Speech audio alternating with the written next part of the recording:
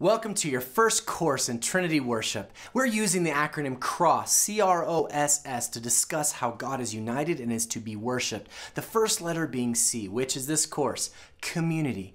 Specifically, we're looking at how God relates, and we're going to learn that by looking at the New Testament letters, predominantly of Paul, and seeing how they are community and family shaped, and how they form community and family shaped churches.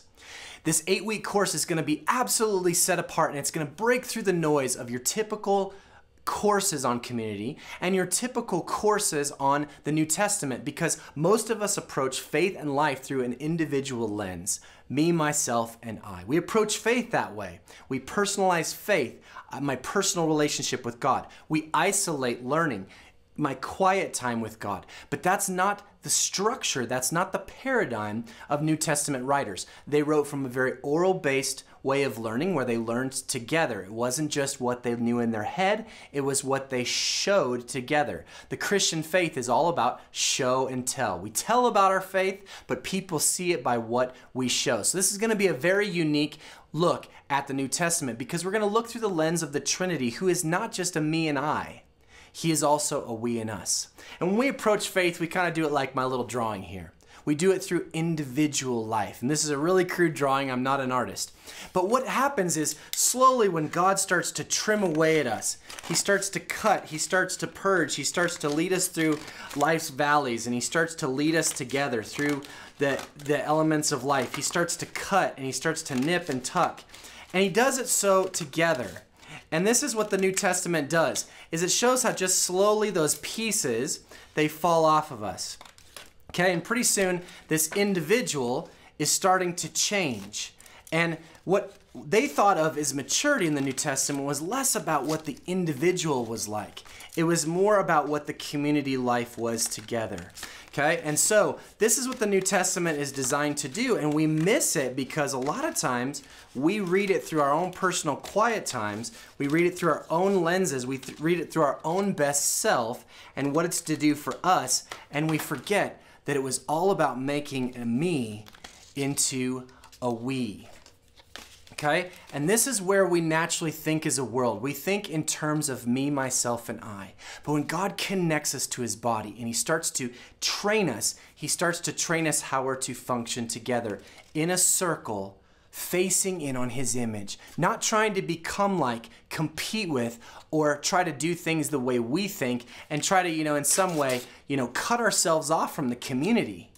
He's looking for ways that we can interact like He does. And that's where you're going to get a lot of uniqueness, because this is how the New Testament frames life. And this is going to solve a huge problem. We have grown into an individualized way of reading the Bible and doing life together. And it's resulted in entitlement, an exertion of our rights, and it's resulted in a church body entity that does more to destroy its own than to edify its own. It's filled with competition and cowardice and competing and malice and slander, rather than figuring out how to outdo each other in honor. Love each other with brotherly kindness. Okay?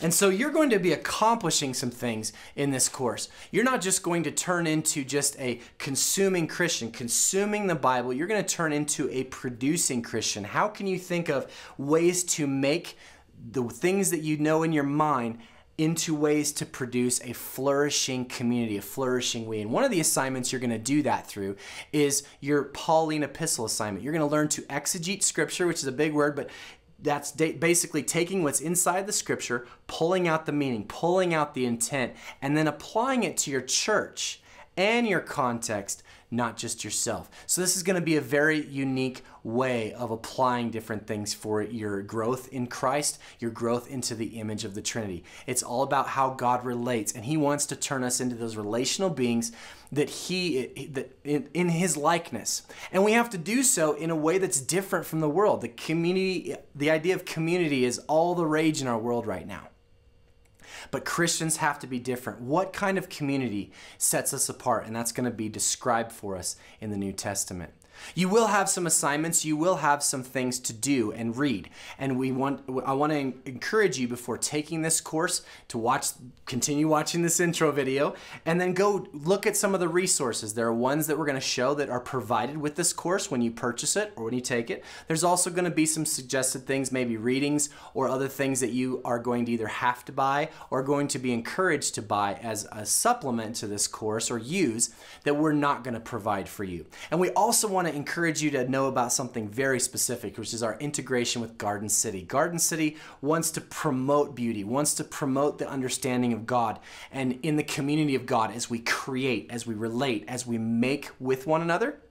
And most of you are going to be used to the college experience or the class experience where you write something down, you make something, you turn it in, you get your grade, and then you put it on your computer or throw it away, and it sits there and it never does any good. We want to promote what you learn. So throughout all of our courses, you're going to be making things in the life of a community. You're going to be learning things in the life of community, and we want to post those. We want to post your work as your class, as your small group, as your church, as your cohort, whatever you want to call it, goes through these courses. We want to post those things because we want to put on visual display the truths you're learning.